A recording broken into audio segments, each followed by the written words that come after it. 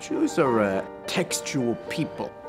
After our temple was destroyed, there isn't a central temple. Instead, you have a kind of portable temple, and that is the Jewish library.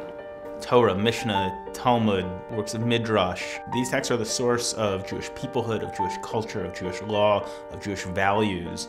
What you have is this just flowering and flowering and flowering of human investment in the divine word. It's just layer upon layer upon layer of commentary and conversation. The ability to wrestle with them in every generation. It's the essence of who we are as a people. I personally think it's one of the jewels of human culture that we now have and we have to bring on to the future. We're now living in a digital world, and we are the generation that has been charged with shepherding these texts, this ancient tradition, into a new digital era.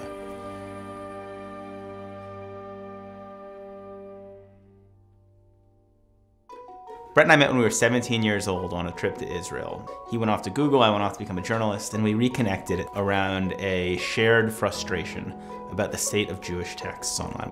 At that time, literally the first result when you searched for Talmud on Google was an anti-Semitic website. We saw an opportunity to not just put all of these texts online, but to interconnect them with parallel translations, and to do it in the public domain in a way that would be open and accessible and could be the infrastructure for everything that comes next with these texts in the digital era. My initial response to Josh and Brett's proposal was, "You have got to be kidding me." Everybody thought that it was too big of a project, there was too much involved, that it just couldn't be taken on in a realistic way.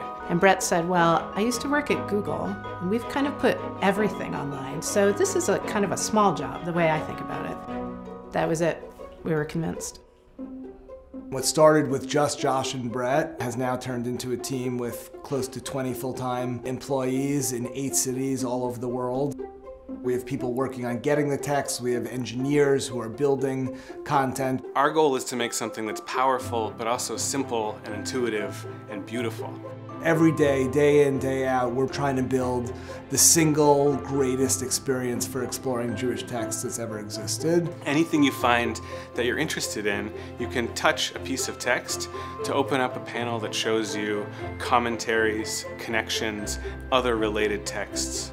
You can connect the texts to each other in the way that they have always been connected, but that we've never been able to see. So rather than take books off of a shelf, you can just click with your finger on the different texts. We're also building a space where people today can create and comment and exchange ideas with one another. That's our source sheets library.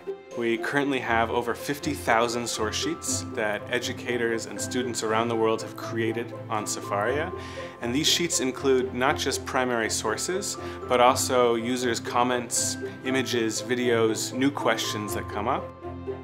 To be able to make your own source sheet so quickly, so easily, and to play with it just in the way that you would make a playlist on iTunes, I think there's a tremendous sense of empowerment. When I make a source sheet, it's reflective of the thoughts that have come to me and the line that I see through a mass of information. A piece of paper has edges. It's bounded.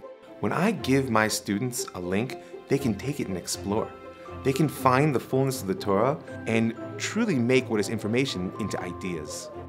My source sheet becomes the beginning of their learning, not its end. Everything we do at Sefaria is ultimately about thinking through how this is going to be used by educators, by teachers, by students. So we've put a real emphasis on exploring where the possibilities for Sefaria in the classroom are. One thing we've seen is how exciting it is for students to be able to have this vast corpus of text at their fingertips. We want to create not just broader learning experiences, but the opportunity for deeper learning experiences. So we have currently almost 100 million words of text in the Sefaria library. 60,000 people a month are studying Jewish texts using Sefaria.